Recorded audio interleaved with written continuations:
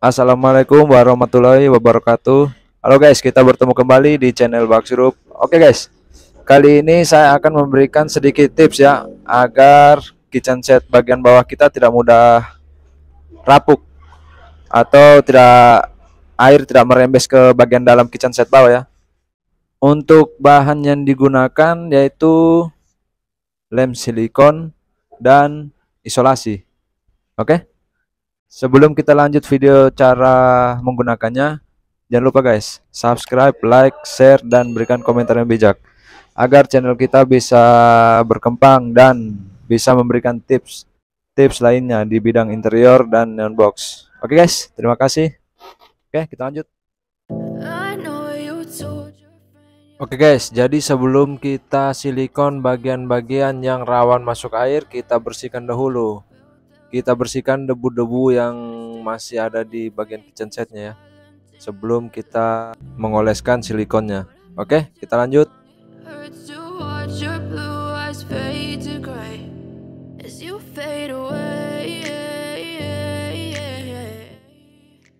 Setelah semuanya selesai kita bersihkan, kita tempel isolasinya seperti ini ya. Yeah, I'm about to fade away, cause every time I wake up I feel like it's Monday. Something's going wrong with all the chemicals up in my brain. All of a sudden I don't look at anything the same way. Gotta build up of my thoughts sitting in an ashtray. I'm sorry that I'm so inconvenient, okay. Jadi penempelannya seperti ini guys. Setengah kita tempel, setengahnya kita biarkan ya. Nah contohnya seperti ini. Nanti bagian dindingnya sama juga ya, seperti itu juga. Berikan sedikit untuk melekatnya silikonnya. Oke, kita lanjut.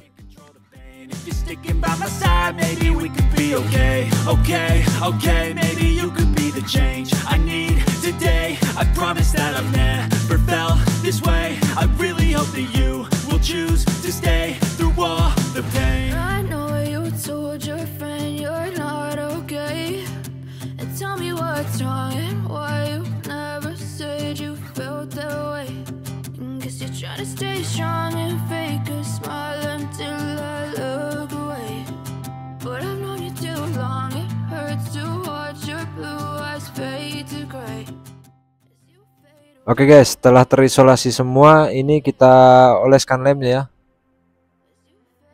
Agar lebih rapi lagi, kita oles menggunakan jari. Oke, seperti ini ya.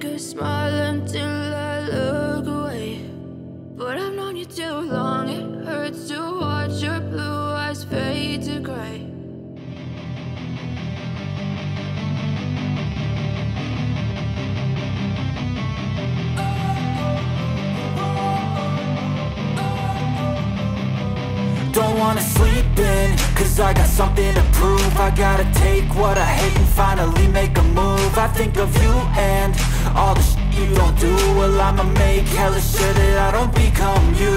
I have no regrets, yeah, I'll tie up my chest. I'll never forget what it's like to be in debt. Been stabbed in the back bed, I'll show you what happens. Pass me the mic and I'll show you with action. I feel this pain, you already know. Turn that to gains, let my money show. I've got these things that I can't let go. Watch me turn this life into something that you can never own. I feel this pain, you already know. Turn that to gains, let my money show. I've got these things that I can't let go. Watch me turn this life into something that you can never own. So fight and die for the things you know you love. Do what you think is right and see life do what you want. So fight and die for the things you know you love. Do what you think is right and see life do what you want. So give me all the scars, I'm a human being. Cover them with tattoos so you can't see. Knew it from the start, you had problems with me and the things I could be, I just wish I had seen. I feel this pain, you already know. Turn that to gains, let my money show. I've got these things that I can't let go. Watch me turn this life into something that you could never own. I feel this pain, you already... Oke guys, ini semua sudah kita silikon. Jadi sekarang kita lanjut untuk melepaskan bagian isolasi yang tadi kita tempel. Jadi fungsi isolasi ini guys, agar silikon yang kita tempel tidak mengotori HP lainnya ya, dan biar terlihat lebih rapi. Oke guys, terima kasih yang sudah menonton. Jangan lupa subscribe, like, share, dan berikan komentar yang bijak, agar pada saat kami upload video tutorial lainnya kalian tidak ketinggalan ya. Oke guys, sampai bertemu kembali.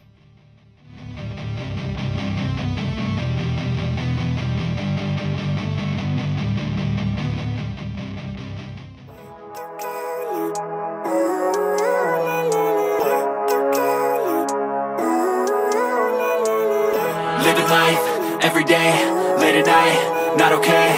All I want, and I pray, all I need are some better days. Fuck me, I'm looking in the mirror, so foggy, but I've never seen clearer.